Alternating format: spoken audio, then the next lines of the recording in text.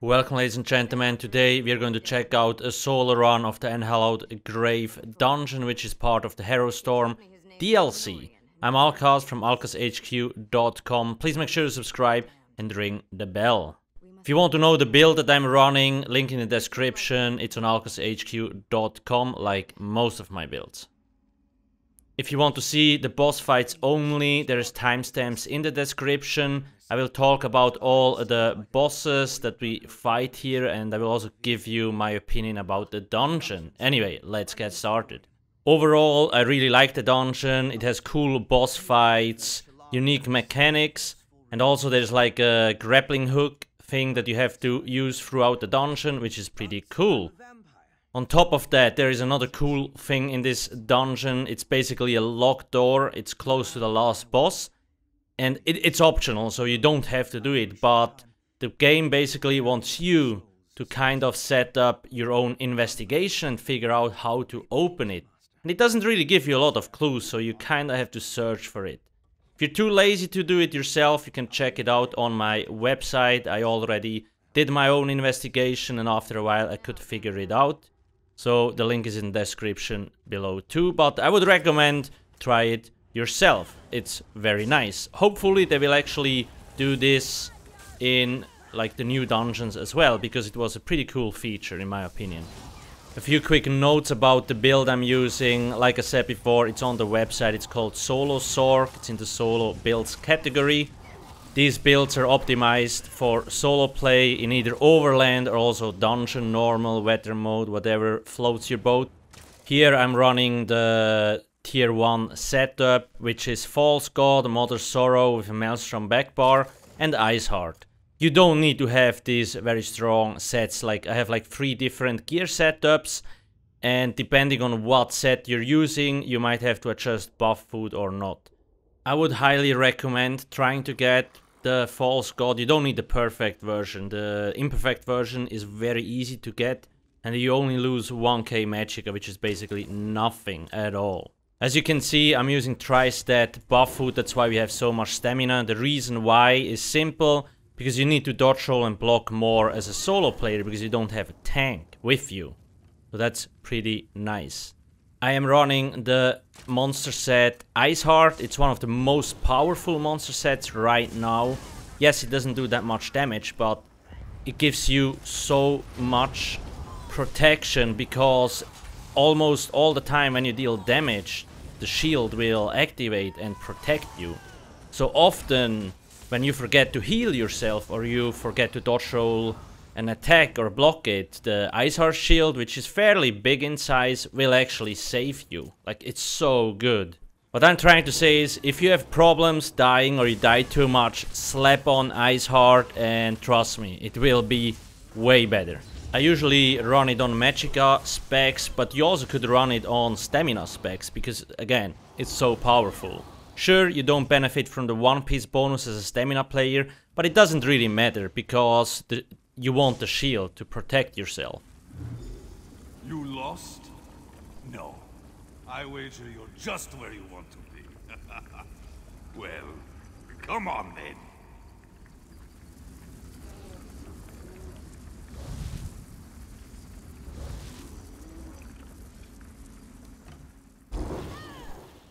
The first boss is called Hakgrym the Howler. You'll see later why.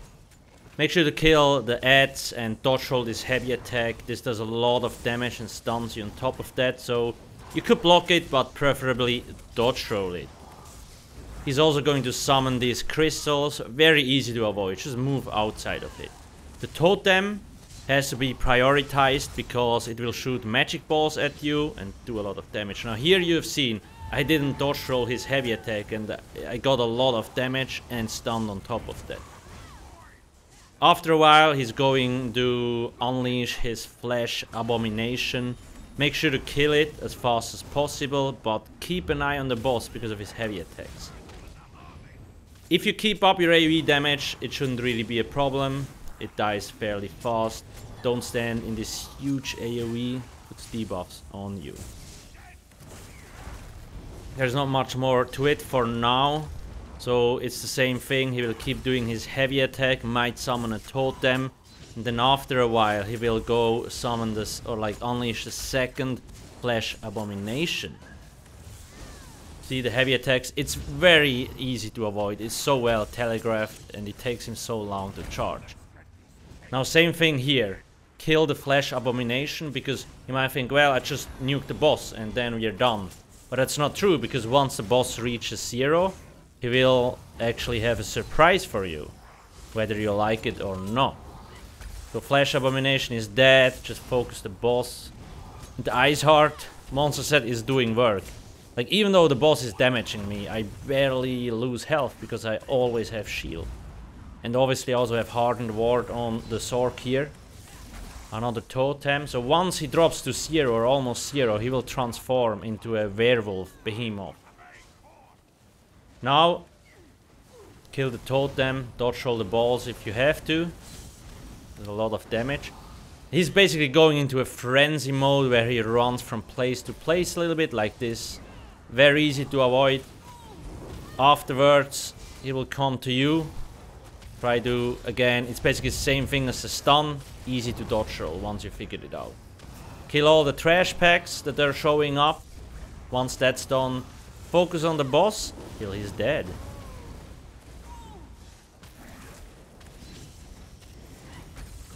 And you can see how much Ice Heart procs. It's so amazing.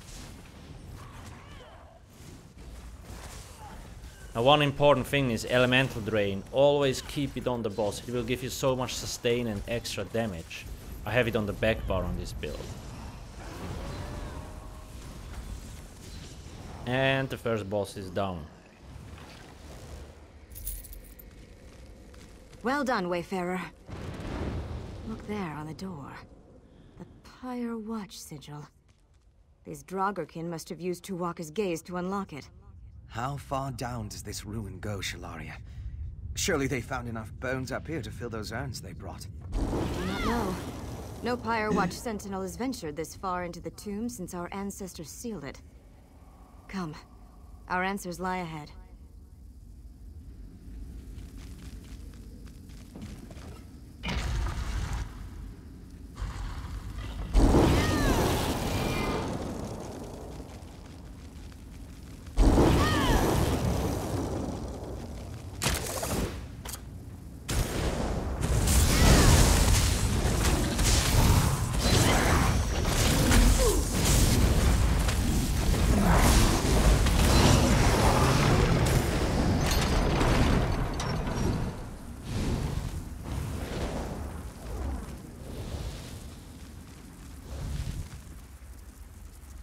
Help us.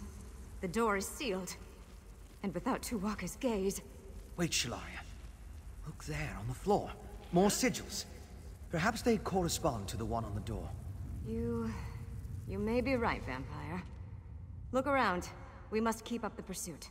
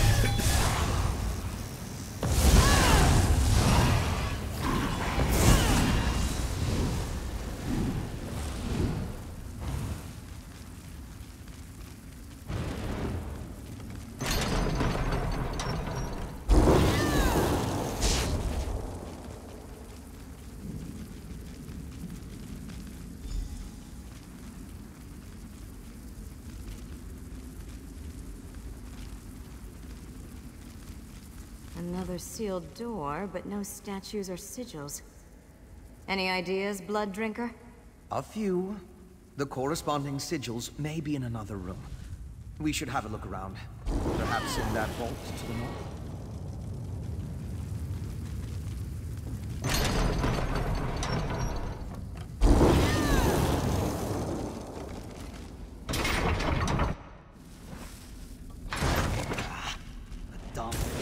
Light. How else are we supposed to get it to strike those sigils? We wouldn't be in this situation if you weren't lagging behind when the door is sealed itself. The second boss is called Keeper of the Kiln. This is a very nice boss fight. I like it a lot. So there is a middle, left and right side that you can grapple hook yourself up to. You'll see in a second the boss. He doesn't do a lot of damage, but now he does Flames Are Rising in the Vents, it's called. So you gotta figure the place. There is like 3. Now I was lucky, I got it the first try, it's number 4. So you gotta place the boss here on the sign with the 4 buttons. Now once he stabs the sign, the fire will go away. If you fail to do so, the fire will keep rising and eventually kill you. There is a lot of ads that are coming throughout the fight. There's also archers on top. You can choose to kill them. The archers on top, I would highly recommend just pushing as much AoE damage as possible. Same thing again, we're going to figure out, okay, it wasn't here. Maybe the next one, also not here. Pretty cool. So here again number 4. So I'm gonna put the boss on number 4. Careful of the heavy attack, you can dodge roll it. And even if you block it, it does so much damage, so make sure to dodge roll it. I would recommend saving your shooting star or your ultimate, whatever you use, for when the trash packs show up. Because they keep coming, they keep coming, they keep coming. Always keep your AoE damage active and then they pretty much will die at some point.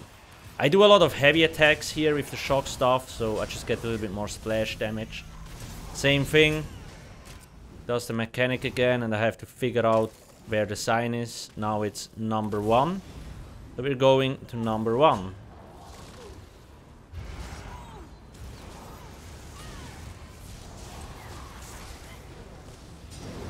The boss itself doesn't do a lot of damage except his heavy attack. So you gotta be careful about the heavy attack. And once, if all the trash packs are dead, it's not really an issue. Now at this point we can just burn down the boss and then be done with it. And he's dead. I sometimes avoided the archers, but if there's too many it can be very dangerous, so you could kill them. Ceramic Panic. It's basically because it's an achievement that you can get if you're not... Defeat the Keeper of the Hill without ever revealing the correct symbol. So like you could activate the symbol on top so the tank downstairs knows what sigil to take, but because I'm alone here, I couldn't really do that. So that's why I got the achievement. Anyway.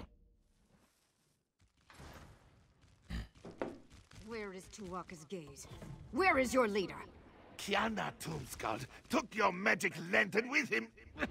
Farther into the cave. You'll never catch him, Redrad. Not before he... Before he what? What are you godless dogs doing here? Speak! You have no idea what's coming. When the one who sent us comes to power, he'll beg for death. Beg! Enough of this! Shalaria, what did you do? You heard what he said. Their leader and Tuwaka's gaze are ahead. Shed a tear for this monster if you wish, but make it quick.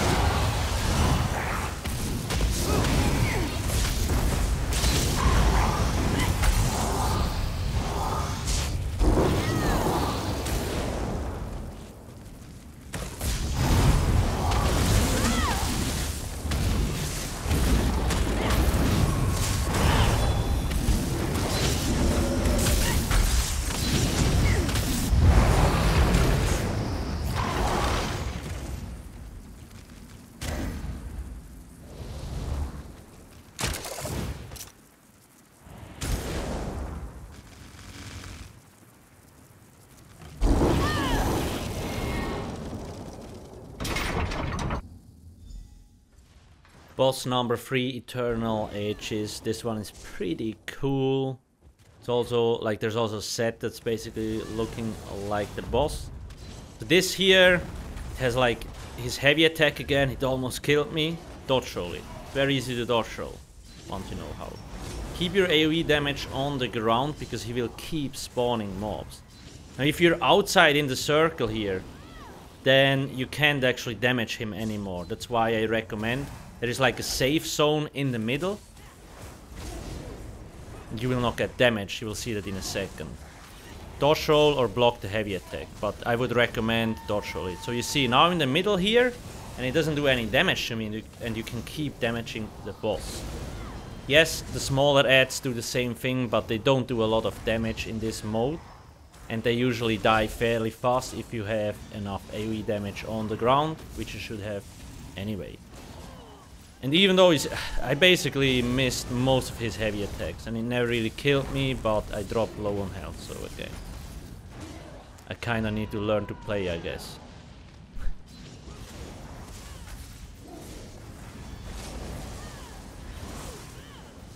Looks impressive. Just lucky that I had enough health to end shields, so I didn't really die here.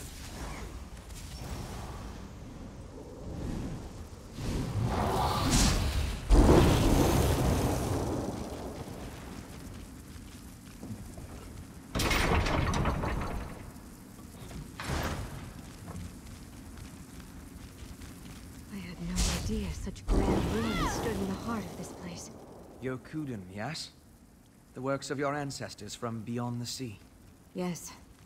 Thank Mara, they all rest in glory on the far shores. If they could see what their home has become, the shame would be unbearable.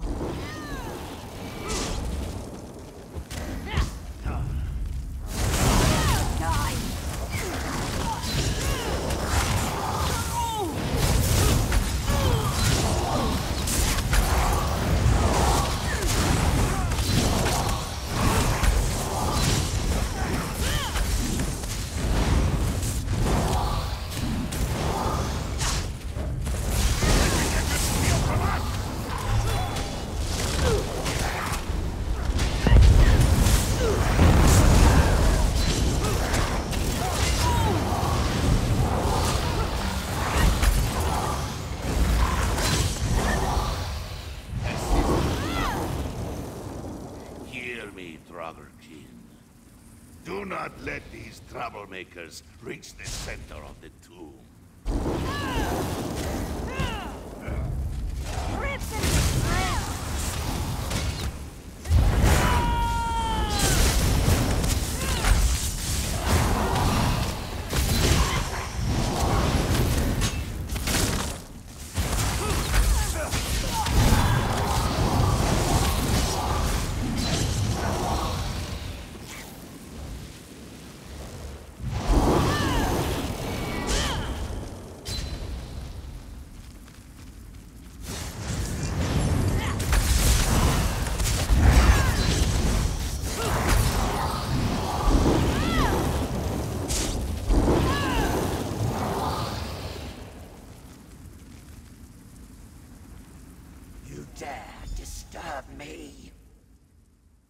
Next boss, Ondagore the Mad. So this one is pretty cool. Again, the grapple hooks.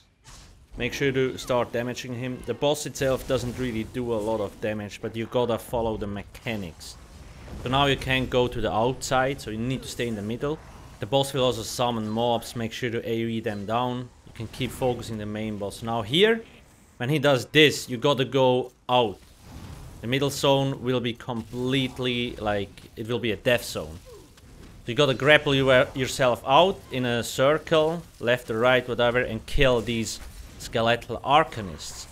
Once all of these skeletal arcanists are dead, you can go back to the middle. That's basically the trick here. There is another very crucial mechanic. I will show you that in a second. So kill all of them. Once they're dead, he will shoot the poison back out, so you gotta go in fast. And now the same thing, damage the boss. You see, because I have Ice Heart up and my shield, it barely does damage to my health. It hits like a wet noodle basically. my scamp hits harder. Keep damaging him, and now this phase when he does this mechanic, you gotta hide behind the pillar. If not, it's a one shot.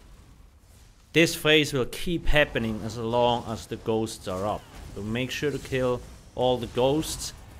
Be careful and keep standing behind the pillars.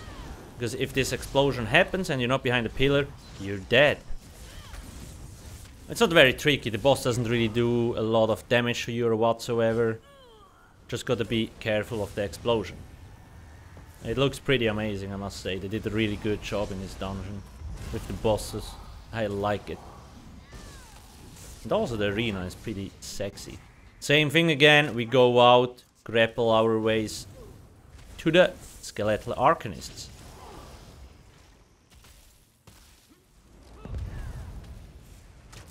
I would recommend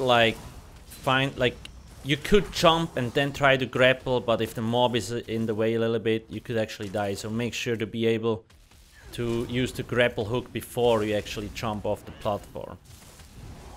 That's what got me killed a few times. There's one more.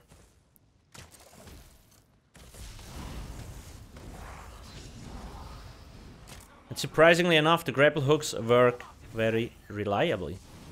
More ghosts again. Kill them with AoE damage and just focus the boss.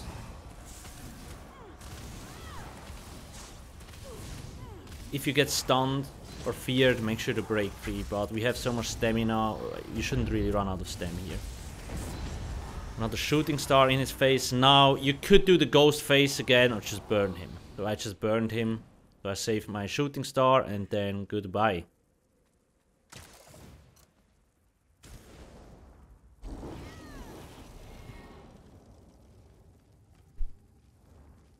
Down here you will find the secret room, which you basically have to work towards if you want achievements. It's called Knock Knock, and there is like a secret waiting in there. Like I mentioned before, I do have the guide on the website already. It's in the Unhallowed Grave Dungeon Guide at the bottom. I put it over spoilers because I would recommend trying to figure out this achievement on your own or with your teammates, because it's a lot of fun. But once you have done it, the replayability isn't really high, in my opinion. So yeah. Don't get your fun spoiled.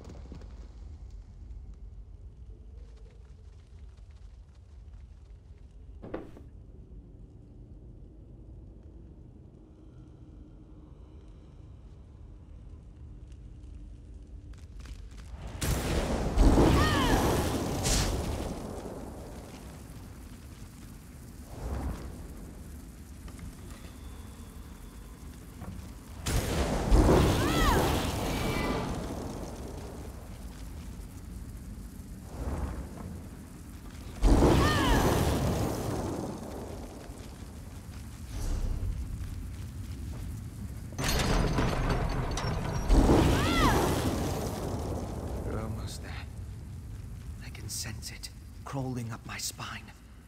Something profoundly evil lurks here. Whatever it is, whatever these beasts have conjured here, it will face a lasting death at our hands.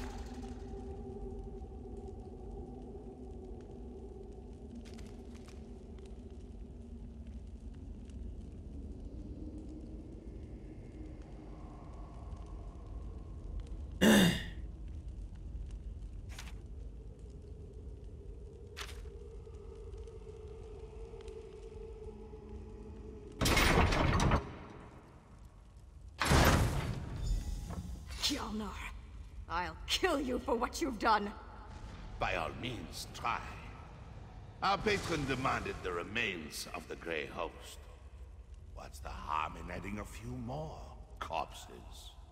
Chalaria, Artavare, sleep now. She's in no condition to fight. Go, kill that fiend.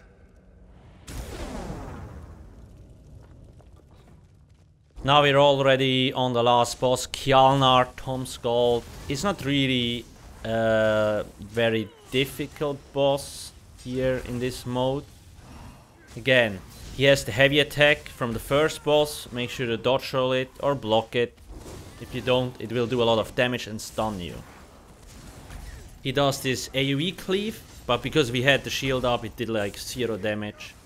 These two very easy, avoidable AoE damage. So the boss itself, he doesn't have a lot of health, as you can see here, just 2.5 million. Keep damaging him.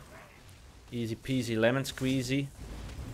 If you're too slow, I think I had pretty decent damage here. Oh, okay, look, so he does this mechanic where he summons skeletons.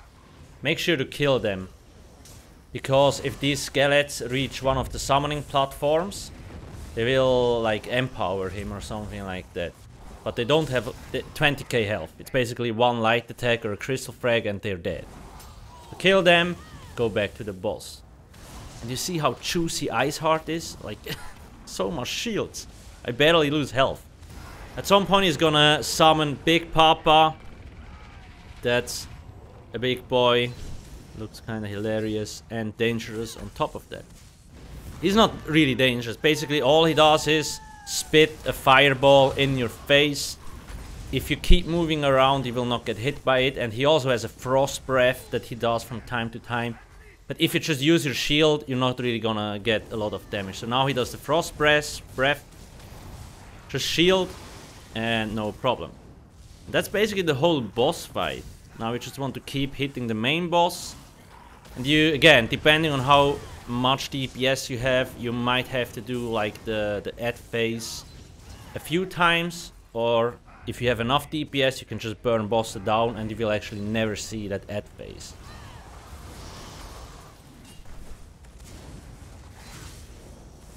And Ripperoni. Okay, close. He got me there. Ripperoni pepperoni. And he's dead. The big boy will disappear. So that's basically the whole dungeon when you try it on like solo mode. A fight you would have lost. I don't expect gratitude, but You could go swim in the oil pit if you want, but you're going to die. Now you could choose to do the secret door after you finish the dungeon. There's like 2 options. You can do it now or like while you progress through the dungeon. But anyway, that's more or less it. If you have any questions, ask me in the comment section below. Make sure to subscribe and ring the bell. Hit the juicy like button. There's a few other videos that you could watch. Thanks for watching and have a nice day. Cheers. You were right, of course. Even at my best, I could not hope to match a foe like that. Let alone the creature he summoned or the patron who sent him here. Whoever that is. The Pyre Watch will always be in your debt, Wayfarer. Tuwalka bless you.